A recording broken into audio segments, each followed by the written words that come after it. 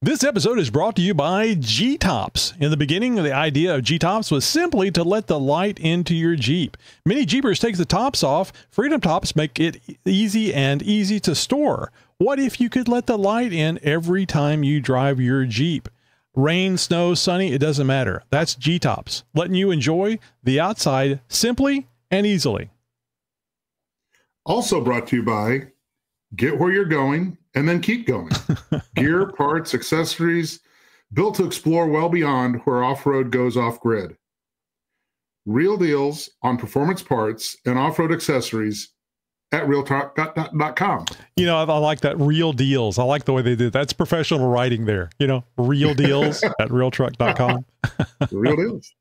Hi, I'm Tony, and welcome to the Jeep Talk Show, where we put the fun in off-road fun, or the FU, as I like to say. So strap in, grab your favorite beverage, and get ready to laugh, learn, and have a good damn time. And by the way, if you're not, see, I'm thinking ahead. If you're not watching us on YouTube, you should be, because you get to see us in full living color, and you get to see this board that is stuck up behind me that has various stickers. We're going to have pictures and a few things up there. Listen more in this episode to learn how you can get your stickers or pictures up on the board. On tonight's episode, in our news stories, Stellantis brands on the chopping block. Chip, I think you know that Jeep has been having some sales issues, down year over year by something like 20 to 40%. I think it has a lot to do with interest rates and just the economy in general. But obviously Stellantis can't just sit there and go, oh, well, we'll give it a year. It'll get better. Right. That's the downside to having investors. You have to be actively doing something, even if it's actively bad. We're doing something. Keep us employed. We're doing something. Well, I mean, they brought back the 392. I mean, shoot, right? Oh, that was. I think it was dumb to get rid of it. Well, yes, but then again, it made news when they brought it back. You know, the special model, yeah, the special models that you were talking about with Natalie the other day on the show. You know, featuring, what was it, a Call of Duty or you know, all these different, you know, anything to entice sales. Right? Do you wonder, is Bronco getting into their shorts a little bit? Maybe. This is the part that concerns me. You know, Jeep's been on a huge roll. And there's more and more and more Jeepers. I was a Harley guy. I've got a Harley still, but Harley was the thing. And then Jeep's kind of been the thing. Are we winding down? I hope not. I think they may have just I'm all in. Yeah, they may have just hit saturation. Once a Jeeper, always a Jeeper, right? But we'll see what happens. Well, yeah, I don't see anybody else replacing Jeep, honestly. Just the heritage, just the heritage alone. I mean, you can do other things that are new and shiny and maybe fancy, but if you're going to do it with the heritage that's available, it's Jeep. So we're also having our news story, Operation Barrel Roll. Chip, you're going to like this one. I think so. In our Jeep Gladiator update, was buying a Gladiator a mistake?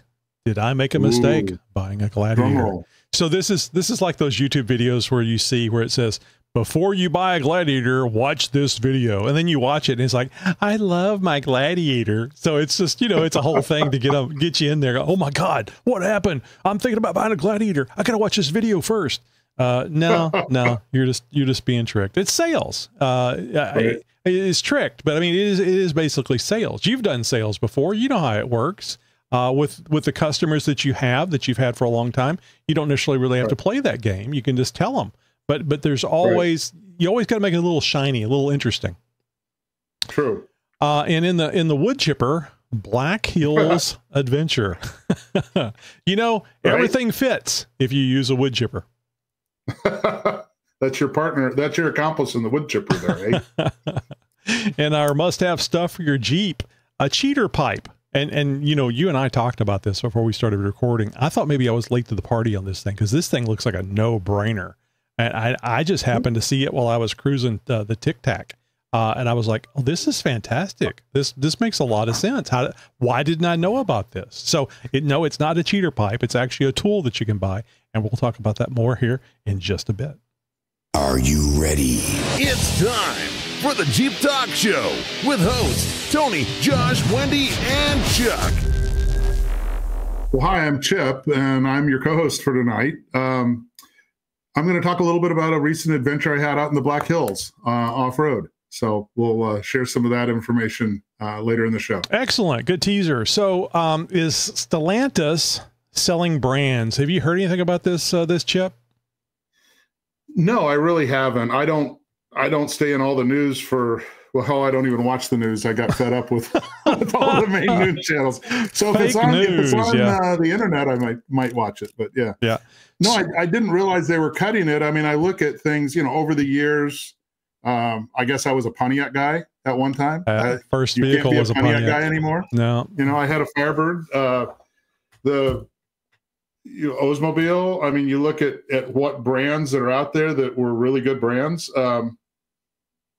You know, I'm not sure I'm going to shed a tear if they lost Alfa Romeo or something like that, but surely Jeep is not on the chopping blocks with that. Well, I mean, I don't know. I mean, it's really just rumor. Now, I didn't know, maybe you heard about this, but whenever the Stellantis merger, I mean, that they did the merger and then they came up with that fantastic name for the company, Stellantis. I think they were trying to find a domain that nobody had already purchased is the reason why they came up with Stellantis. But anyway, whenever they created Stellantis, rumor was that some of the brands might be cut after that merger. And the ones on the rumor list, I'll say that twice, Chrysler, Dodge, Fiat, Alfa Romeo, and Maserati. Again, if that list actually ever existed, that was the scuttlebutt, the rumor. And, but Jeep was not on that list. And, you know, I think that we can all agree that Jeep is the golden goose that lays the golden egg. Was it a golden goose or was it just the goose? I think it's just the goose that, because you could sell both. The goose wasn't golden, but it did lay golden eggs, right? So, so I get it with Chrysler, Dodge. I mean, and then, so Ram, right? The Ram trucks, that's not on this list either. No, I think Ram does very good. Yeah. Right.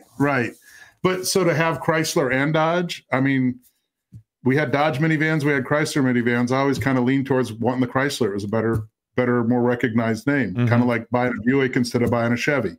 Fiat is so well known overseas, though. Yeah. You know, I just over in Europe, I was in London and in Scotland, and man, there are a bunch of Fiats running around, a lot of little cars. Yeah. That's a whole other story, talking about me driving a manual transmission vehicle on the wrong side of the road. That was an interesting. Yeah, because you were in Scotland. I wish I had. I wish you had. I wish I knew that you were going or had thought about it. I would have got you to find a McElroy while you were there. I found one. Did you? I thought about you and found a book and found a little family crest, but it was like 15 pounds, which equates to about $22. Oh, is it? I was thinking it was like 30. Yeah. No, but I think it's McElry is the original McElroy name. And if you guys don't know, that's my last name is McElroy. And growing up, there was no McElroys other than the immediate family. I mean, immediate family, grandparents, aunts, uncles, and stuff.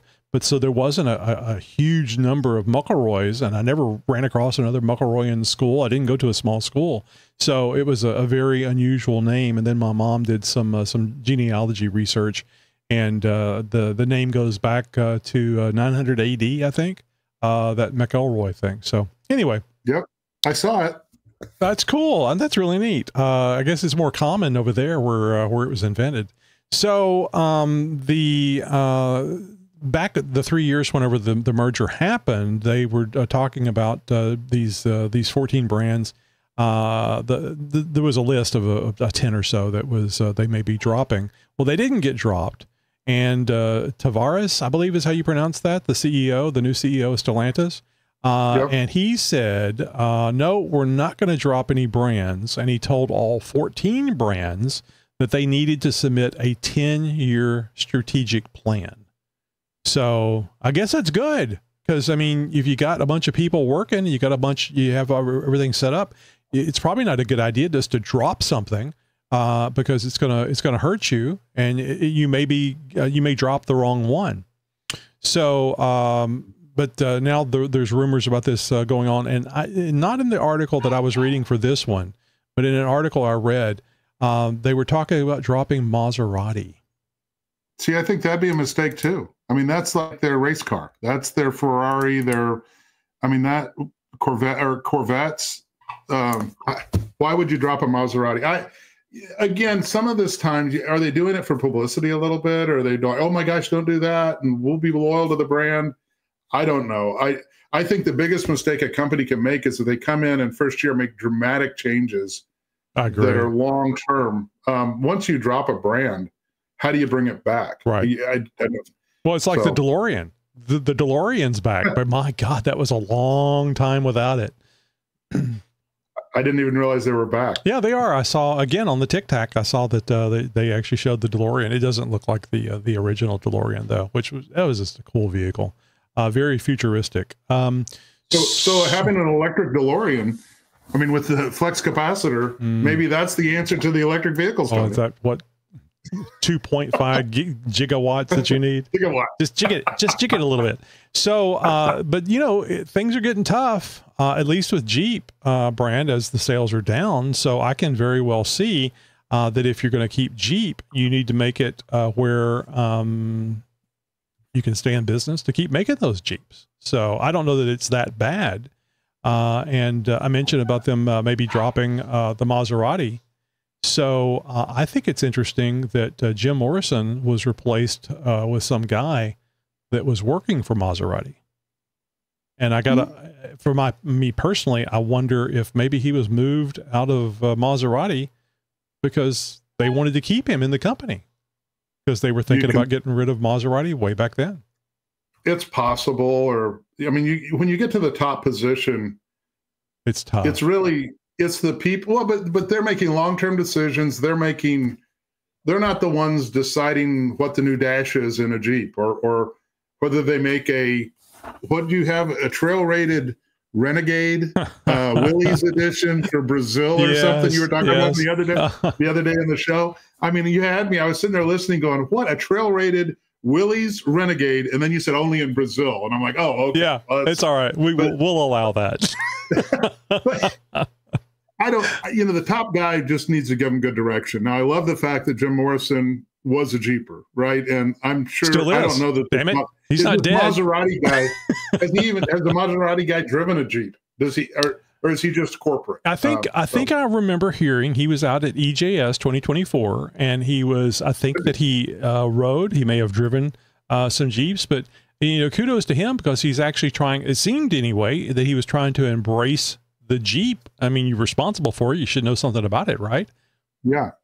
But I mean, just because you should doesn't mean, especially managers, there's managers that don't know their ass from a hole in the ground. So I'm sitting back thinking about the movie Ford versus Ferrari. I need to see that. I've seen a lot of clips. Oh, you haven't seen that movie? That looks like a great movie. Oh my God, you have to see the movie, because in the movie, Shelby takes Mr. Ford from Ford Motor Company on a ride. Love that. I've seen that scene. Yeah. And I think Mr. Ford shit his pants and enjoyed the hell out of it. That was the cool thing. And I'm sitting here thinking, maybe we need to get this guy from Jeep out there on Hell's Revenge and let him feel tippy and see how he does. Right. Yeah. Off camber. We're going to change off camber to just call it the John Lee. Nice. So what about this Operation Barrel Roll, Tony?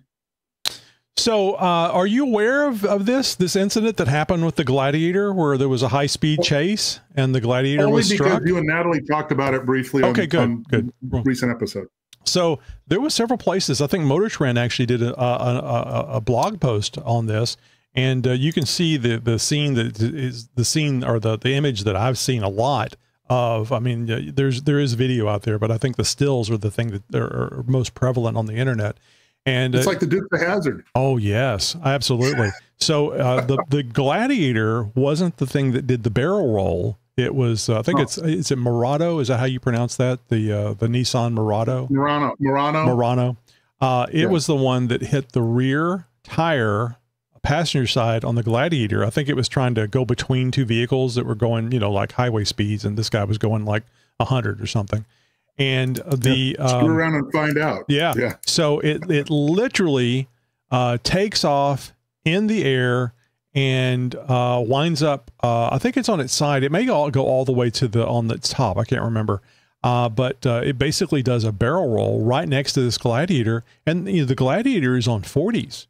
and it has a 3.5-inch lift. And you can see that the mirror on the Murano is higher than the Jeep, the Gladiator. Oh yeah. So it's up there. It got some height. It got some air. Yeah. It got some air.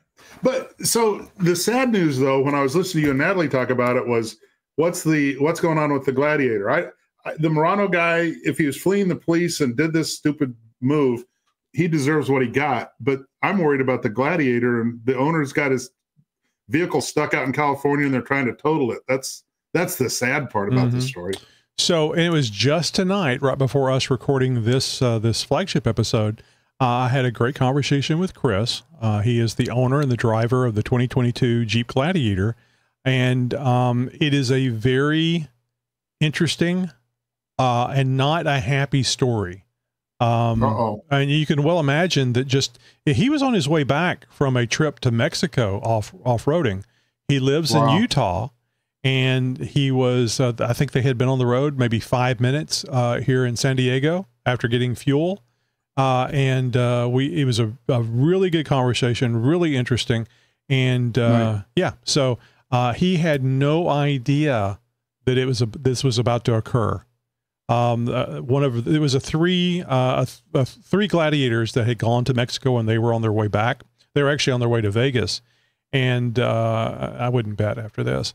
But they were actually on the way to Vegas when this happened, and I think it was the guy in the back in the Gladiator that was at the tail end of this convoy, got on the CB and started high speed chase, and it wasn't until it was funny. Chris said that his buddy said it like 3 times, but he said it twice before he realized he wasn't saying anything to the microphone. He had to key up the microphone.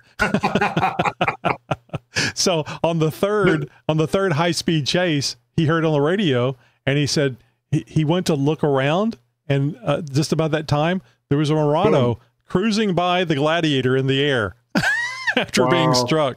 But it wasn't a hard hit. There wasn't like anything internally that hurt him and his wife. There was no kids in the Jeep. It was just him and his wife, and they were uninjured. They were surprised, and the Jeep was drivable.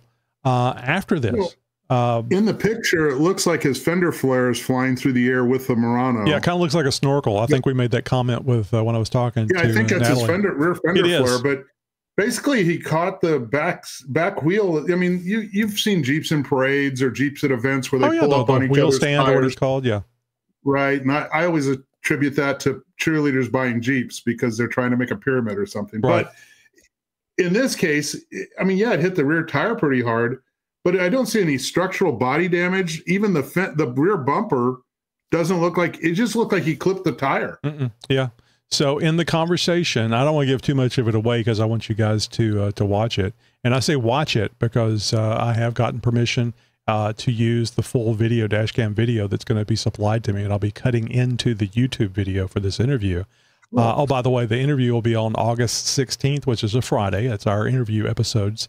And I'll try to make the video available on Friday as well, but I have to edit the audio and the video. I know it's Tony problems, not your problem, but I'm just letting you know it may not be out on Friday, probably Saturday. But anyway, we'll have the clips for the actual dash cam video and some stills, because Chip, there was damage done to the Gladiator after this happened. After the event, some major damage that occurred after the record driver picked up the Gladiator and took it. Oh crap! Yeah. So that was very disappointing, and yeah, let's just say that he's having some issues with the insurance company, and of course he's heard nothing from the Murano. I don't know if it was a stolen vehicle. He doesn't know if it's a stolen vehicle or what exactly happened. The only thing that we both know, or both have heard, is the registration was out on the vehicle, and the vehicle was being pulled over for out-of-date registration, and they fled. Well, why run from that, right? Well, so I mean, if you've got a warrant, or the guy's got a warrant, or if you're on probation, although I think you can have an expired registration sticker and be on probation. I don't think that would put you back in jail. So it'll be interesting to. Yeah, it'll be interesting to find out about more information, but he hasn't heard from the insurance company. The only insurance company he's been dealing with is his own. So Right. this obviously should be being taken care of by the whoever was in the vehicle. And if it was stolen, I mean, doesn't insurance still cover if it covers the vehicle? I don't know. I mean, it's a non-authorized driver of your vehicle. I'm not sure how, I don't know enough about insurance on that one to make a call, but in any case, I'm going to listen on the 16th for sure, because I want to hear about what the tow truck driver did to the Gladiator, what happened after this, because from the picture from this impact, and it's drivable. I mean, I'm not sure I would have let a tow truck guy grab it, other than if there may have been some damage to the rear axle. No, it actually was the front axle that took the brunt of the damage. Okay. The front axle was bent, and it looked like the ball joints had been stretched, according to him. And so there was, he drove it about 2 miles, and then he parked it and waited for the tow truck, because it wasn't. I was hoping it was going to be one of those great Jeep stories where you see a totaled vehicle, and then the Jeep goes, I don't care, see you later. Type thing. Yeah, I'm not hurt. Yeah, not hurt. It's a flesh wound. Yeah, tis but a flesh wound. You have no arms and legs. I'll bite Come back, you coward. Yeah. There's somebody out there that doesn't know what we're referring to. That's hilarious. Sorry. Monty Python. You got to be a Monty Python fan. I'll let them wonder. I made my kids watch those over and over. Oh, yeah. All right. So Jeep driver identified. Does that make you nervous when you hear that? I mean, I know you're a good guy and everything, but when you hear Jeep driver identified, do you kind of seize up a little bit? Does the cushion get a little tight around your anus? No, not at all. I want to be identified as a Jeep driver. My wife had to drive my truck the other day, and she was waving at every Jeep that went by, and she got to work 30 minutes later and realized, wait, I'm driving my husband's F-150 today. I wasn't driving a Jeep, but she was waving at all these Jeeps, and nobody waved back. So no, we like being identified as a Jeep person. Well, I mean, sorry, I should have said the police saying Jeep driver identified. Well, yeah, that might be different. So did you see the Jeep Tesla crash? That was another popular thing. I didn't see that. This is news for me. So I didn't. So there's a video from the Tesla. There is you see the picture that we have here in our show notes, and you guys can look at the show notes by going to jeeptalkshow.com. There was I guess it's a white a JLU, and you'll have to watch the video, Chip. But basically, it's the Jeep is making a turn from the left towards, and then it makes the turn into the Tesla, and it slides because they're making the turn too quickly. I can't see it here, but I suspect it's a 392. Well, the hood is a 392 hood. Okay, good. So that made sense to me. It was like they're using that 392, and then they go to make a turn, and they're going too fast. So was the Tesla in self-driving mode? Now I don't have it in this story, but I have read that they did not have self-driving. That Tesla did not have that activated. Which is strange, because in the video it shows the Jeep JLU sliding and running into the front of the Tesla, and then the Tesla backs up, goes around. I think it actually hits the Jeep as it's trying to go around it, and then makes the left turn where the Jeep came from, and drives another 100 feet or something before it pulls over to the side of the road. So everybody thinks it's the self-driving. The self-driving went nuts because everybody hates AI. And some people hate Tesla, and they don't want them to get the full self-driving because that's against the laws of nature. And they find any opportunity they can to say, see, this is what I'm talking about. Well, it wasn't even on that Tesla. Full self-driving wasn't there. So I think what happened is the driver of the Tesla freaked the fuck out and was doing stuff that they weren't aware of because they were the adrenaline and stuff was going. They were in shock. Yeah. So, but anyway, the Jeep did leave the scene. So police have identified the driver. So the driver accused of hitting the Tesla with a Jeep on a mountain outside of Las Vegas and driving away was identified according to Nevada State Police traffic crash report. So the suspect hit and run the driver is a 38-year-old. Is that Asha? And then HOV Han. Oh my God, that's a long name. That's worse than McElroy. who lives in Las Vegas, according to the documents. She faces 2 civil infractions. Yeah, I did that on purpose. A misdemeanor citation, according to court records. The traffic violations are failing to decrease speed or use care under certain circumstances, an unsafe turn using improper position or method at an intersection. The criminal complaint charge is duty to stop at a scene of an accident involving damage to vehicle or other property which is driven/attended. So the Tesla driver, Radu, boy, this is a melting pot. It's Vegas. Yeah, reversed and rammed into the Jeep. The car continued accelerating forward as it turned to the left on Lee Canyon Road and swerved into the mountain as well as across the road before coming to a stop. When the Tesla reversed back to the intersection, the Jeep was gone. So I'm thinking it's like, oh, the Tesla guy doesn't, you know, have you ever had an accident where the person, they don't want to do anything other than just leave? I mean, it's your fault. You bumped into them or something, and then they just take off. I've got a story about that. I rear-ended a car at a stoplight on an overpass. I mean, I was not used. This was before there were very many stoplights on overpasses, and there was a stoplight down in Alabama, and I slammed on my brakes and probably was going 2 miles an hour when I bumped the rear end of this car. Yeah, and they rolled forward about 25 feet because they had a manual transmission, so they popped the clutch, roll forward. And then the passenger gets out holding her neck going, oh, and I'm sitting there going, oh shit, this isn't good. And the owner gets out and we look at her bumper, we look at my bumper. There was no damage to either vehicle. Right. And I said, I don't know. I said, I guess we call the cops. We'll have to call the police and report this then. And the driver says, no, that's not necessary. And she didn't want to have anything to do with the police. And the other girl's grabbing her neck going, oh, my neck. And the driver looked at her and said, shut up, bitch, and get in the car. We got to go.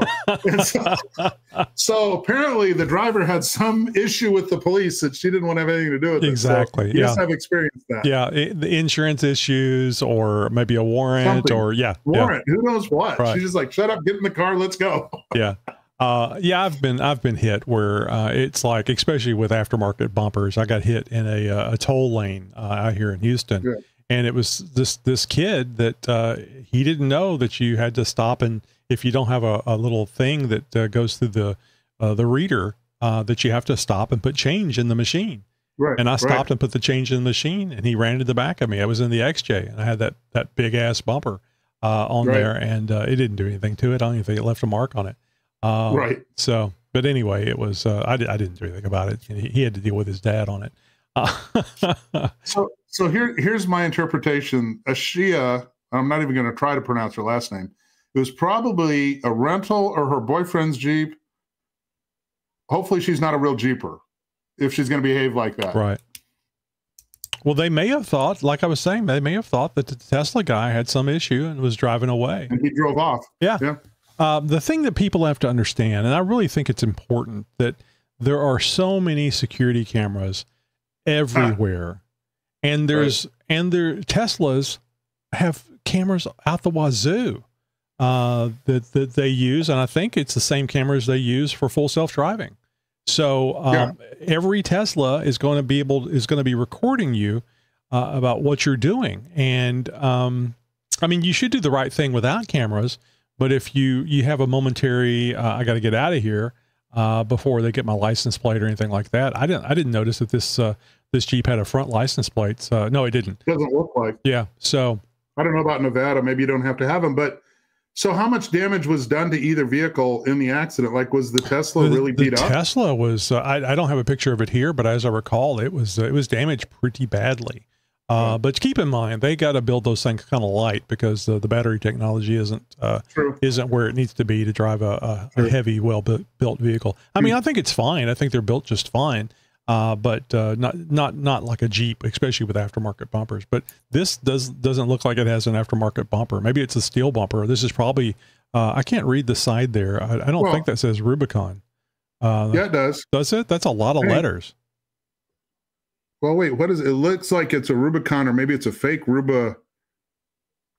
Maybe they put something else on there. I think I don't know. It looks like a 392 I guess Rubicon. It does look like Rubicon. The letters are just squatty. 392. So I'm thinking it was a 392 Rubicon, which means it did have steel bumpers on it. Mm-hmm. Yeah, and I think you're probably right as far as I think the driver was probably inexperienced with the torque, the weight. I mean, and you know, the Jeeps just don't turn on a dime. I mean, they can do very well.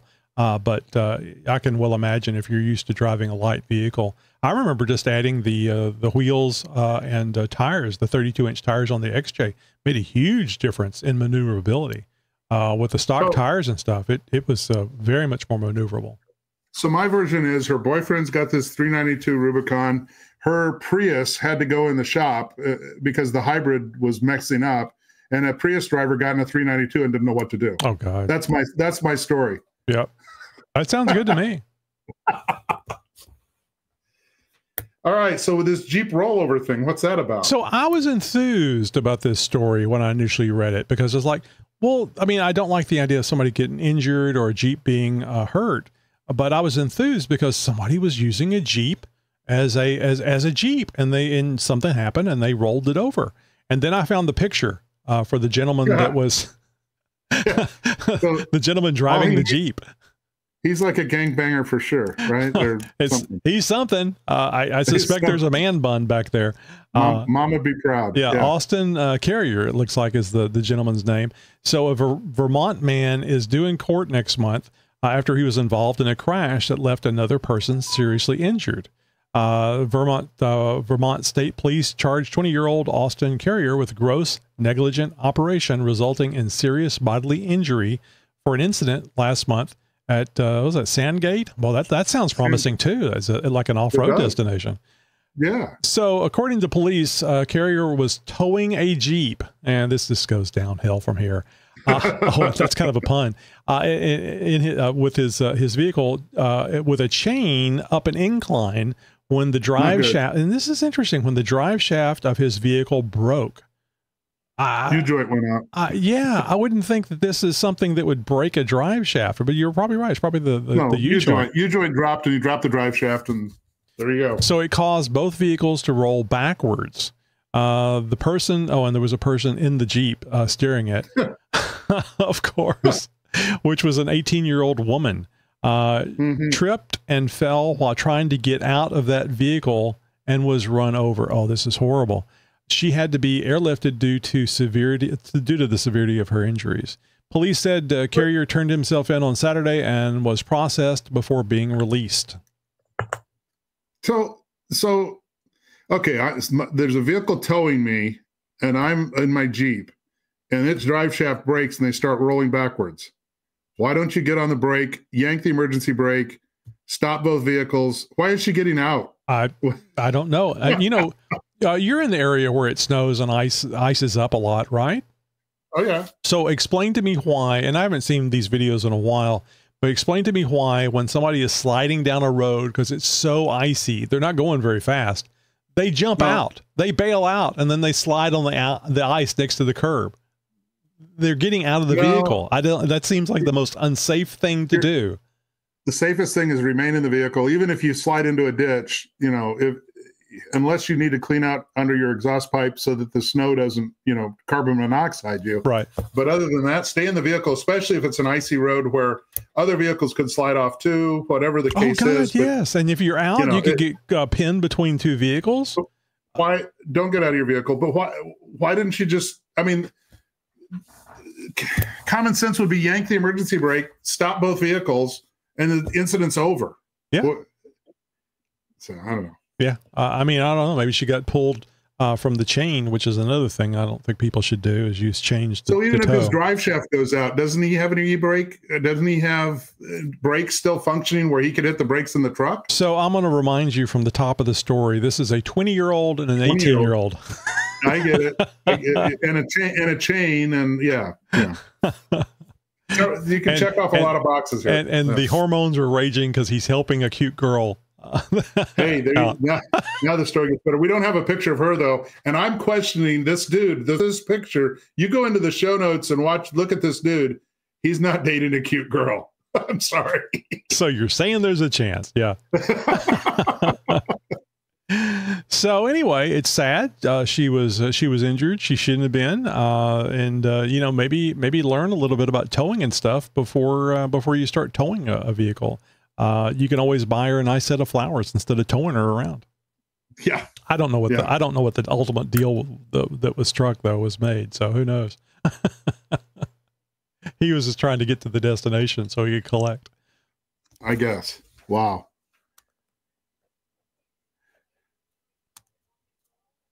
So you can go topless every time you drive your Jeep. No worries about rain, snow, hot, or cold. Seeing clearly through your Freedom panels is simple with G-Tops.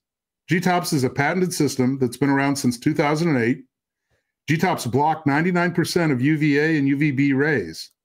Impact modified acrylic, which I think you've said it's like what they use in the helicopter bubbles and the canopies, airplanes. right? Yeah. Impact modified acrylic makes for a quiet and cool cabin. Computer modeled to keep Jeep crash test specs required by law. G-Tops are quality. They're OEM plus. So see more with G-Tops on your Jeep, whether it's a JK, a JL, or a JT. Go to gtops. I'll mess that up, Tony. Go to gtops.com right now. So I have a set of G-Tops in my 2021 Jeep Talk Show Gladiator. Jeep Talk Show Chris has a set of G-Tops in his 2020 Gladiator. He just got those maybe a month or so ago. And Anthony won a set of G-Tops for his JK. I believe he has a JKU. And nice. If you haven't seen that video, Chip, you need to see the video of him not exposing to his wife. What do you call it? Having her sit in the Jeep and look up, you know, to get her first feelings on this. Great video. Sure. Makes any man that has a girlfriend or a wife just feel good, because she is just so amazed by this. And damn it, I think the JK G-Tops are bigger. You know, the area that you see through. And I'm sure it has to do with the way the Freedom Tops are made for the JKs. Sure. So they're even bigger, I think, on the JK. But they're fantastic. Yeah. They're just fantastic. I highly recommend. They are a paid sponsor of the show, but I just love them. I mean, it's a little scary because what they do is they take your Freedom panels and cut and install the G-Top insert into it. You can buy the G-Tops in Freedom Tops. They're just a lot more expensive because you're buying a Freedom Top and the G-Top modification. So I was a little nervous about that because they're going to cut a hole in my Freedom Tops. Freedom Tops are not cheap. So fortunately, I got some loaners when I went to EJS, and I loved them. And I was looking forward to getting the G-Tops, and they're great. Wife loves them too. That's cool. So you've just taken delivery of your brand new Jeep JT Gladiator, spotless, painting, gleaming in the sunlight. Oh, I love this. This is more professional writing. You ponder mods and upgrades. One of the JT Gladiator's greatest strength is its massive aftermarket presence. However, this sizable catalog sparks some questions, like which products best suit your Gladiator and which modifications come first. It's a great problem to have. I like it. Fortunately, Real Truck's team of experts has done the hard work for you. We do this on the Discord server. We love spending other people's money. Oh yeah, get this, get this, get this. Yeah, oh yeah, get this, and post up some pictures. As soon as I bought my wife's JLU, the guys that helped me spend like $5,000. I'm like, no. So anyway, fortunately, Real Truck's team of experts has done the hard work for you. This guide outlines the top mods and upgrades for the Jeep JT Gladiator, bolstering aesthetics, off-road performance, ride quality, and more. But wait, there's more. Read on for the comprehensive blueprint to take your JT from bone stock pickup to a well-rounded rig. Real Truck experts recommend the Superlift 4-inch standard lift kits. Regarding lift kits and leveling kits, a modest lift kit is arguably the best bang for your buck suspension system for the Jeep Gladiator. The Superlift 4-inch standard lift is one of those products, offering a taller ride height, improved off-road performance, and enhanced ground and fender clearance. Superlift is reputable U.S.-based suspension manufacturer renowned for its reliable construction, exceptional quality, and affordable price points. It's also Real Truck brand, meaning any Superlift product comes backed by Real Truck's industry-leading customer service and unbeatable warranties. Now, this is a blog at realtruck.com/blog, so you can read the entire blog and get more information simply by going to realtruck.com and just do a search, realtruck.com/blog, and search for best Jeep Gladiator mods and upgrades. So I've heard of the Superlift thing. I honestly had never looked into one, but this sounds really, really good, Chip. What lift kits do you use whenever you're putting a lift kit on your vehicle? So on my CJs, you know, we're back to the BDS stuff, the old things, but with my JKs and with the JLU, I'm going to be probably doing a TerraFlex lift just because I've had great experience with it and it's worked well. I know a lot of guys are using some of the other lifts, you know, and JKS has got a good set. I'm drawing a blank, Tony. What's the one that TerraFlex, Mopar? Yeah, I know what you're talking about. The gold colored one. What, I'm drawing a blank. Yeah, people are yelling at the radio now, right? Yeah, well, that's good. When we mess up like this, it's always an opportunity. We can say we're doing it on purpose to get more interaction. But Superlift was a brand. Metal Cloak. Metal Cloak. I'm sorry. Yes, Metal Cloak. Great company. And what I've seen on my friends' Jeeps with Metal Cloak, outstanding. I don't like the color. Well, that's the most important thing on the lift, right? The color. The color is critical. But Superlift was an old brand that there were a lot of people that put Superlifts on. It has been around for a long time. The key here is it talks about budget. I think it's probably at a price point that may be more affordable. Mm-hmm. I don't know a lot about Superlift currently. You know, if Real Trucks bought them out and is part of their brand, and they're standing behind it, right, with their warranties. And that means a lot. Customer service, and they got the bucks to make sure that you're happy with the product. Right. All righty then. It's wonderful. It's absolutely wonderful. And you guys, I haven't said this in a while. Realtruck.com is a reoccurring sponsor for the Jeep Talk Show. So you guys go over to realtruck.com, check out their stuff. There are so many companies that are now, that you know of, that are now part of Real Truck. So there's a huge place for you to go and look and see of all the things that they have available for Jeeps and other vehicles as well. So help support the companies that support the show you love, the Jeep Talk Show. Go to realtruck.com today. Gladiator. My name is Gladiator. Gladiators. Are you not entertained? Are you not entertained? Is this not why you were here? Gladiator. All right, so my question was, did I make a mistake buying the Gladiator, or the 2021 Jeep Talk Show Gladiator? This isn't good sales technique, but I'll just start with, I have to say, I love the 2021 Jeep Talk Show Gladiator. I don't make mistakes. I don't care what the DNA test says. I'm starting to think that I'm just not a Wrangler guy. Back in 1998, when I got my first ever Jeep, I was going to buy a brand new TJ. I love the TJ. I think the TJs are great. But at the last minute, I switched to an XJ, primarily because I had two little girls, 3 and 4 years old. And my wife was ready to get that TJ too. But she agreed. And also too, and this is a lifelong thing for me, for both of us, actually, my wife and I, the XJ was a really bright, beautiful red. The only thing that wasn't red on that Jeep was the tires and the wheels. So it was just wall to wall red. All right. So Tony, you've got 2 TJs or 3. What do you have? 2 or 3 TJs sitting in the driveway? 2 right now. There's another one that isn't here. Okay. But you've got TJs, you've driven T. So, but that's not considered your vehicle. Right. Right. Your wife, your daughters. Right.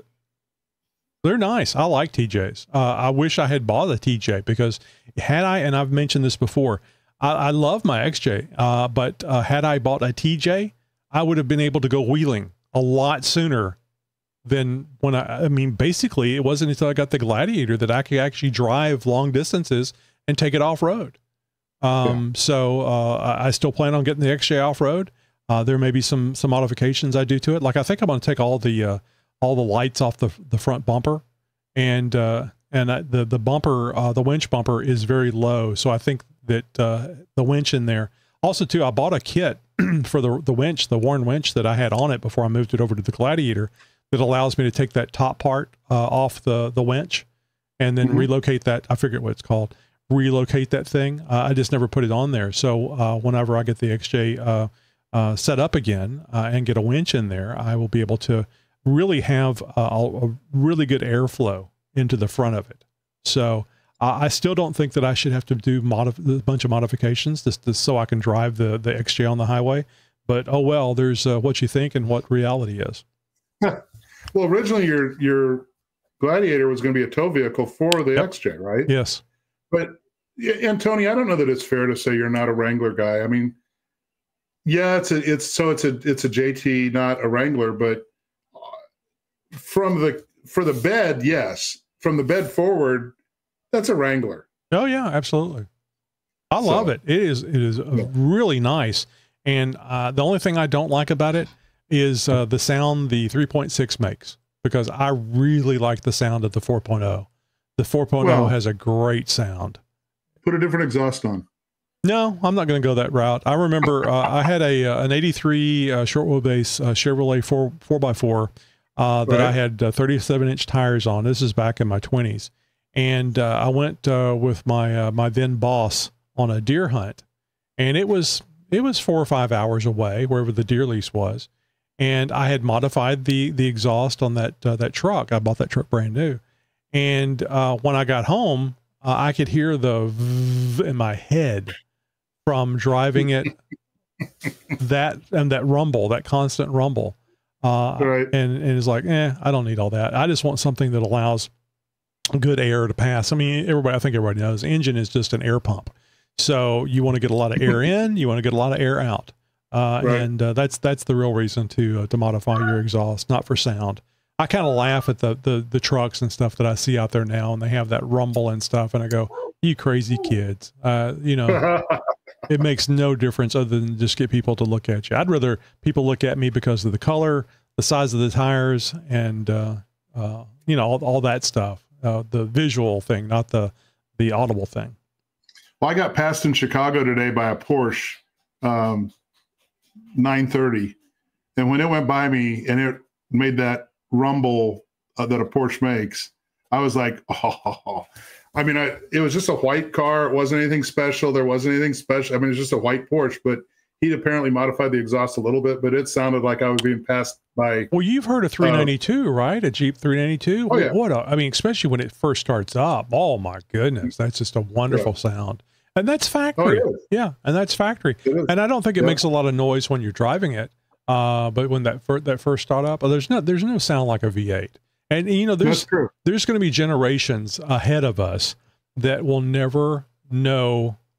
I mean, you'll see it on videos and stuff, but as far as being there in person and hearing and feeling that rumble, they're not going to know it. No, it's more than just the sound, right? It's the smells. Yeah. The smells, because there's definitely a smell. Vibrations it's giving off though too. I mean, hell, you stand close to a V8 that revs on the gas. I mean, hell, even stuff in my pants jiggle. I mean, it's like, whoa, that's cool. That's funny. I don't carry change anymore, so that's interesting to find out that you do. So I've been very impressed with the JT. Power, comfort, payload, and towing capacity, and it's still a Jeep.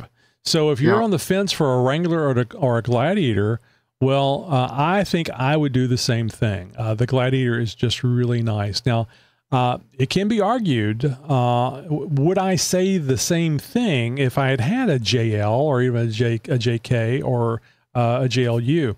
I think it would be fun to have one, a JL or a JLU, but honestly, I think it would be my wife's. I'd drive it, sure. I think it'd be fun. But as far as a modified off-road rig, I like the idea of the Gladiator. There's something that just stands out to me, having an XJ for a Jeep and a JT, because it's not the thing everybody got. Everybody went for the Wrangler. Well, you're talking to a two-door guy here.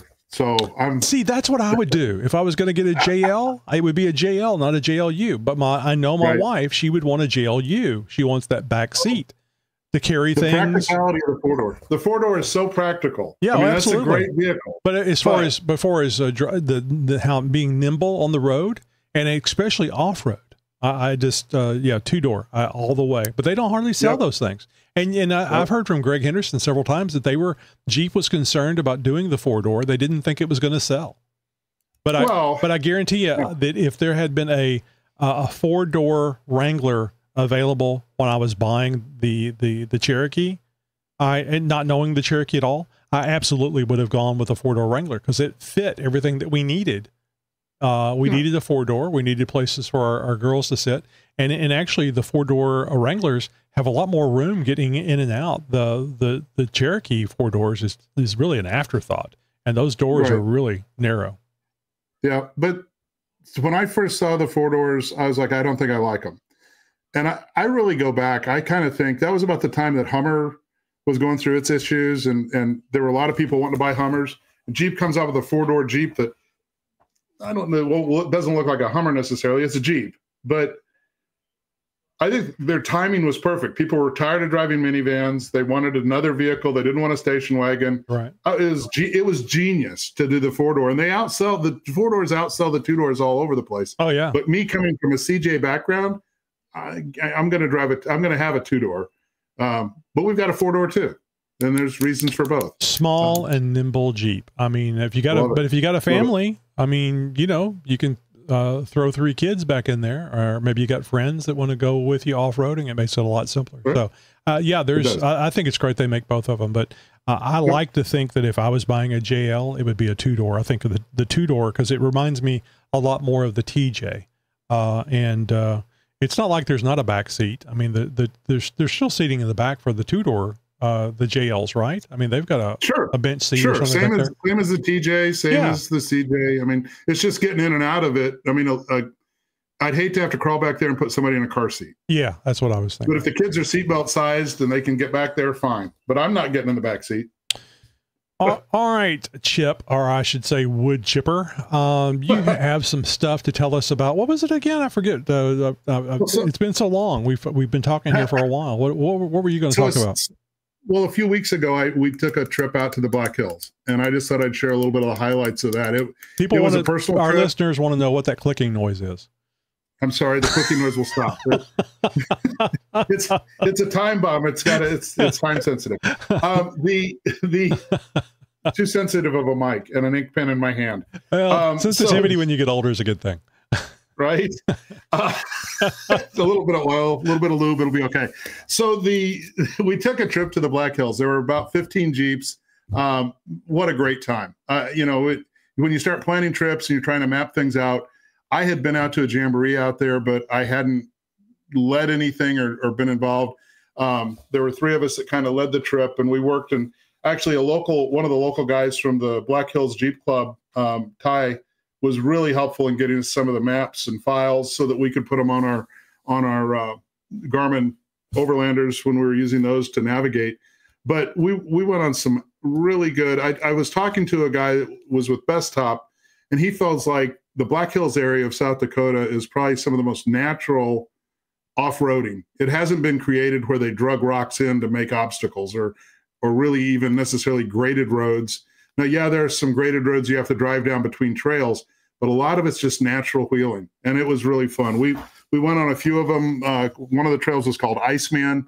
Basically, it's rocks nonstop for, I don't even know how long, probably a mile and a half or 2 miles in, and you drive out into this ravine, and then you turn around and come right back out. But we went on another one called Fruity Pebbles and another one called Got Milk down in, they call it the Cereal Bowl area, but Fruity Pebbles doesn't sound like an intimidating trail. No, it doesn't. It had boulders, and the boulders were moving under your wheels, and so you might watch the Jeep in front of you But by the time you got through the obstacle, everything shifted, and now you got to find another line because it's that's these are neat. Yeah, these are rocks the size of basketballs or maybe bushel baskets that are shifting around under you, and you've got to really watch what you're doing. And we were crawling through it, but it was just a blast. And we went down through another creek bed called Calamity. Just some really good wheeling. The interesting thing was, out of the 15 Jeeps, we finished with 14. The one that broke was a 392 on 40s. And the rest of us were on 37s, 35s. We had a guy on 33s. We all made it through. But unfortunately, the 392, he was doing an obstacle that we didn't do. And he got up on a rock, and when he dropped down, it actually broke his drive shaft, or bent his drive shaft really bad. Mm-hmm. And so he was doing kind of an optional thing. It was actually a later at night thing. And it was a 5-hour recovery off the trail. That was fun. Yeah. But outstanding trip overall. You don't have to do those really aggressive ones. Some great scenery. And then what was really cool too, we were wheeled for 4 days, and then we took a day to go to Mount Rushmore, go through the wildlife loop. Neat. I'd like to see that. Yeah. And then there was a highway called Needles Highway, and it's a very winding. It had a lot of switchbacks in it. It's blacktop, right? So you're on a blacktop pavement. So you could have done this in a Prius, but it was a lot of fun in the Jeeps with the tops open. Still much more fun to do in a Jeep, even if you can do it in something else. Yeah. Correct.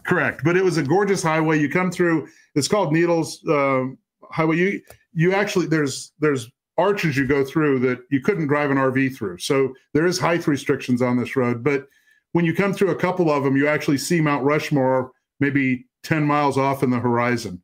And so you come through a tunnel, and then you come out, and there's Mount Rushmore in the distance. So it's a fantastic place to go. We stayed in Deadwood, or near Deadwood. We were in a campground, but I would highly recommend it. The sad part is there's no badge of honor trails there, but outside of that, it's a great wheeling destination. But you probably do need to check in with the locals if you're going to go that way. Very, very cool. It sounded like you had a great time. And speaking of a great time, from the mind of Nicky G. Hey, this is Nicky G, and I just caught the episode where I made my hunchback joke. And Tony, you said you've always wanted to try to work in an osteoporosis joke. And I got to tell you, a joke about bones that's just not humorous. That one's got to make you think all the way back to your 10th grade biology lessons. Immediately. That's a scary thing. That's not why I'm calling.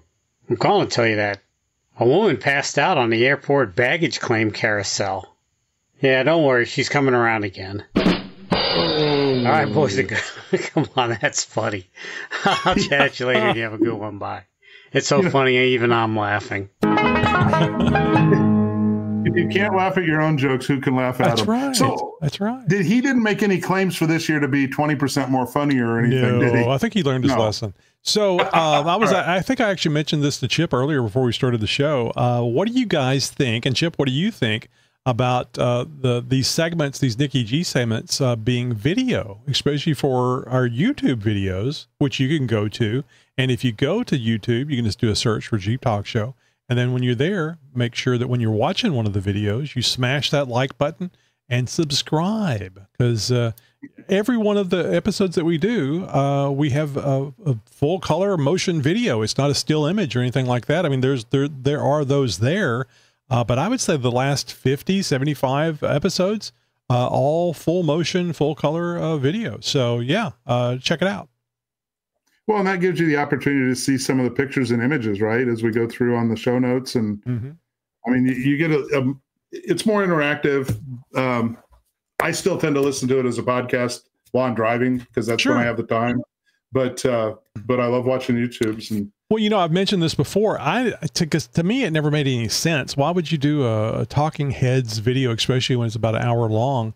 Why would you do a talking heads video? That just seems like a hard thing for somebody to sit there and watch. Of course, a lot of people have more than one monitor so that they can always have the thing up and they're just listening to it, and maybe they can look over and look and see something that they want to might see that's interesting.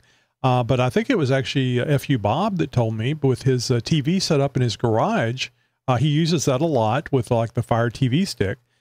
He uses that a lot to watch YouTube videos whenever he's going to be working on his TJ. And it's just really simple to watch the Jeep Talk Show on the Fire TV. I mean, it's just YouTube. So there's nothing he has to do special to listen to the show. Yeah, but you're referencing Bob. So Bob's the one that was at Easter Jeep Safari running around with the shirt that had the YouTube certified on his sleeve, right? That's right. Like when he's watching videos in his garage on YouTube, he's watching how to fix his TJ. Yes. That's part of his certification. Absolutely. But I'm just saying, so if you have a TV or maybe you need an excuse for your spouse, there you go. You get the Fire TV stick, which is next to nothing. You get the TV, which those things are next to nothing, a mount for the wall. And now you can be out there in the garage. And you might want to make sure that you're listening to the Nikki G jokes when nobody else is in the garage, or if you're trying to get them to leave. But yeah, I never thought about that. It makes sense. So you're not watching a whole hour of talking heads. You're busy working on your Jeep or whatever, but you're being entertained by the show. And then if you see something that you want to see, you can just turn around and look up, depending on how you're working on the Jeep. So it makes perfect sense to me. Yep. So it's really cool. Yep. All right, in our must-have stuff for your Jeep, and I was kind of thinking I was like I was late to the game on this because it just makes too much sense. I hadn't heard about it either. It's, I think everybody has used, and there's going to be somebody out there that hasn't done this, but I think everybody's used, would you call it a wrench? What are those? Not necessarily a combo wrench, or I guess it could be a combo. One is the open end, the other one is a boxed end. Yeah. So it's the standard wrench that people think of without being ratcheting or all that stuff. Yeah. Right? And then there's some that have two different sizes, one size on one end, one size on the other. I always get the open end, boxed end wrenches. Those things are very handy, especially if you're trying to turn a large bolt or nut. They're long, you get a lot of leverage, but sometimes they aren't long enough, or you're not strong enough, one of the two. So you'll take another combo wrench and wiggle it on there. I always have to try it two or three different ways. Actually, I'm getting better about it. And then you have a longer overall wrench, and now you've got that leverage so that you don't have to apply as much force. My hand starts hurting. I'm applying so much force that the wrench is pushing into my hand, and it makes it hurt. Right. So somebody has come out with a wrench extender, or I like that they call it a torque amplifier, which it is. And it's really cool. It's just a piece of metal, and it has two little lips, little folded over pieces of metal that fit onto the combo wrench. And now you don't have to worry about it slipping. You don't have to worry about, while you're pushing down the thing, you turn it a little bit to the right and it comes off. Right. You just hook this thing. Yeah, you just hook this thing on there and press down or press up or whatever you're going to do with it. And it's $16.99 from Amazon. So wrench extender, extension, torque amplifier, tools for mechanics, or even YouTube mechanics. It looks like it's going to about double the length of your wrench. I mean, I've gone as far as taking the handle off of my high lift jack and using it as an extender. Yeah, cheater pipes. Cheater pipes. I've always used cheater pipes or the second combo wrench to do things like this. Right. They also make, at least not necessarily this company, but available on Amazon, I'm sure other sources. They also make ones for ratchets. And I'll just caution everybody that you can put too much pressure on a ratchet, depending on who built it. So you may damage your ratchet, the mechanism inside, the ratcheting portion of it. So be careful. Good. Yeah, be careful with that. But they make them for ratchets as well. So what is it? Don't work hard, work smart. And I think you can actually work smarter with this torque amplifier. Cool. Hey, you were going to plug your interview too with SteerSmart. So I've got to do that. That is just really cool. I think we talked about this. Maybe we talked about it before the show. But I had a great interview with Jay at SteerSmarts. And Chip, you've heard and you've spoken with Greg Henderson on the show, and he is just a wealth of knowledge. Plethora of knowledge. Exactly. I'm going to look that up. And I will tell you, Jay is a lot the same. That interview that we did, I did not have to milk the information. Jay was handing it out. It was great information. And he even talks about how they bought a JLU. I might have just been a JL, but the stock model JL, so that they could look at the steering components and build stuff when the JLs first came out.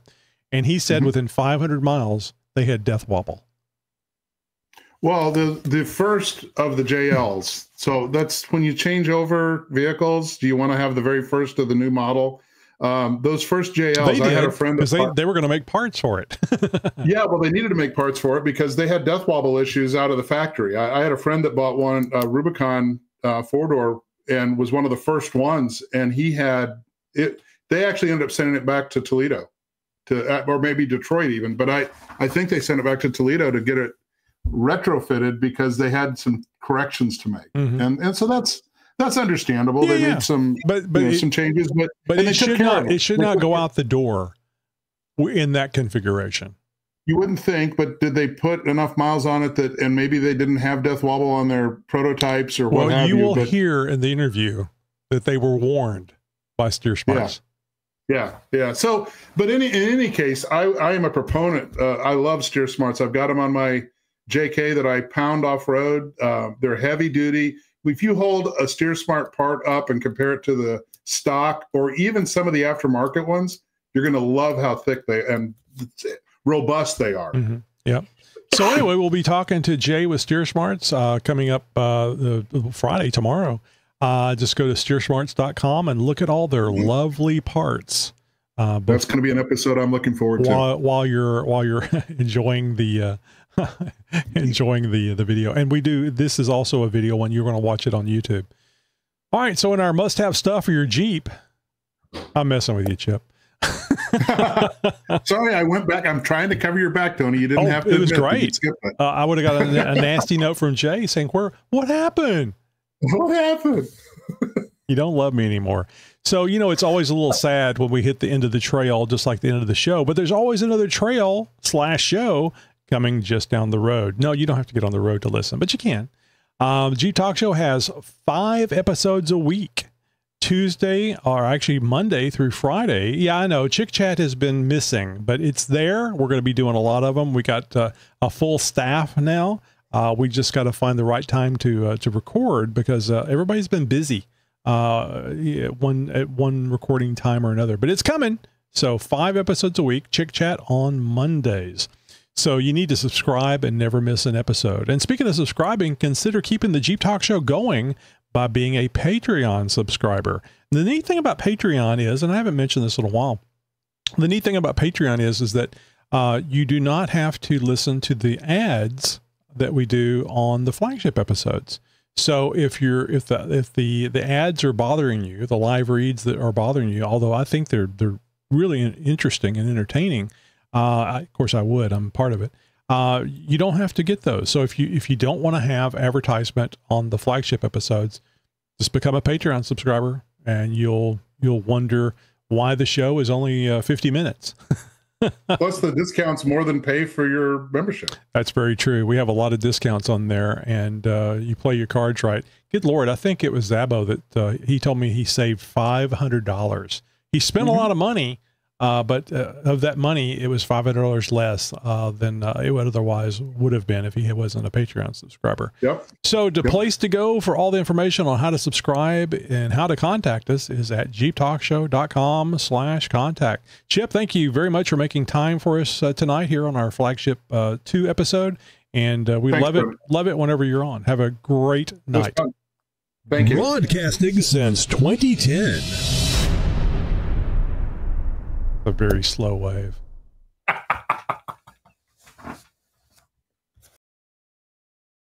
You're my friend. You're my new friend.